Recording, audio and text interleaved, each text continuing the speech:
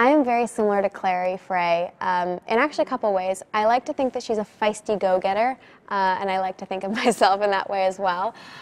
She really believes in fighting for the truth. She believes in this idea that you can do anything that you set your mind to, and it's okay to ask for help along the way. I'm really close with my mom, so I saw that storyline as being something that was very relatable to myself. And she's just a young girl growing up in her reality, and she's forced to overcome different obstacles and situations that I think any young girl can relate to. So for me to be able to portray a character I've admired for a long time was a really big honor.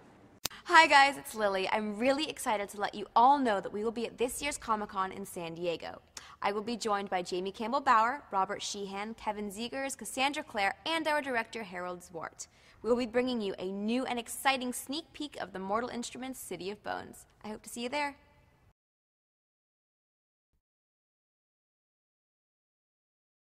I love Jane Austen. I love Pride and Prejudice. I love British dramas.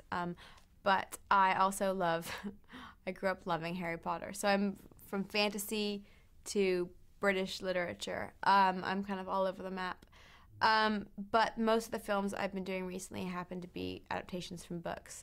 Shooting a movie now called Love, Rosie, which is based on Where Rainbows End by Cecilia Ahern, and Mortal Instruments, which is based on the series of books by Cassandra Clare. So it seems to be that the most recent books I've read happen to be the ones that my scripts are then brought from. So I haven't had that much time to read books recently other than the ones I'm working on